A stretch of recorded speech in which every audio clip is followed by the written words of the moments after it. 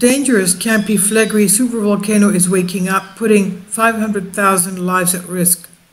That's the minimum, because as we see here, Naples sits in between the left volcano Campi Flegrei and to the right Mount Vesuvius.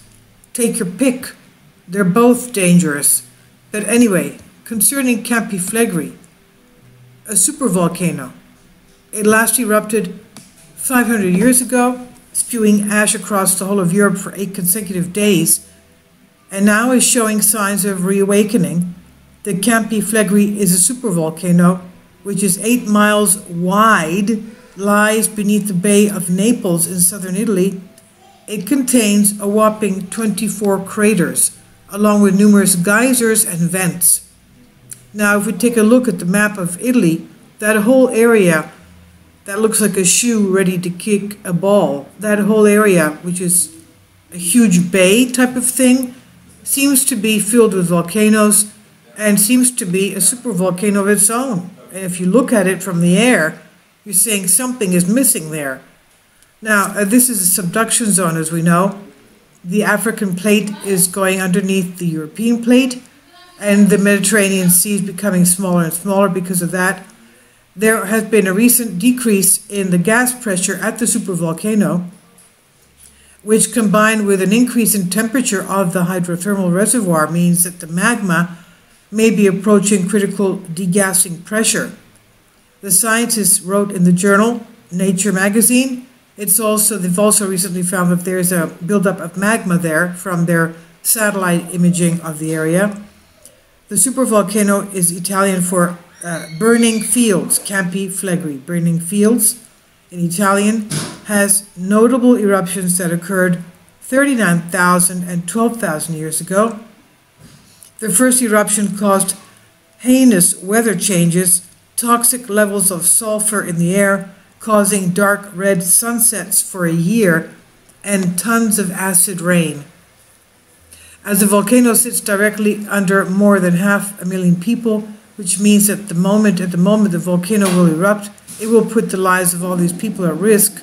For comparison, when Mount Vesuvius erupted 79 AD and buried the Italian city of Pompeii in ash, 20 feet of ash, it killed 2,000 people. Those are the people that didn't leave, obviously. The Italian government has raised the threat level of the supervolcano from green to yellow, meaning that it now requires scientific monitoring 24/7, according to National Geographic. Now, I'm going to leave a link below for you for this. There are 2 embedded videos that are really wonderful for you to see if you'd like. The bottom one has a simulation of the day in Pompeii, full-length animation, showing you from the morning until night and to the next day what has changed, what has happened after the volcanic eruption buried the city in ash. And it's a good thing to know for those who are interested in this. 2 embedded videos, and I'll leave a link below for you for this.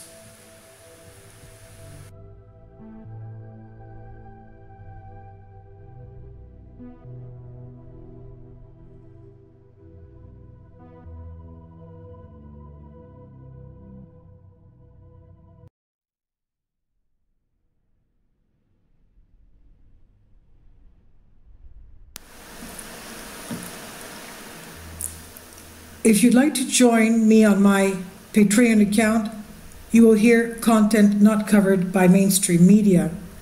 These riveting stories will be based on my research, and I will state my opinions and give my personal insight on diverse and controversial subjects and world events not covered by mainstream media, and not supported by YouTube guidelines. So whatever I have on my Patreon, most of those will not be on my YouTube channel. Please consider becoming a member today. More of the most significant and important videos will be on my Patreon channel. Your support helps me to continue my research and keeps this YouTube channel alive. And we depend on your support, your generous charity, because we help economically challenged families here in Athens, Greece, in Kapota, and we also help the young generation with university tuition and the community around our church. Thank you.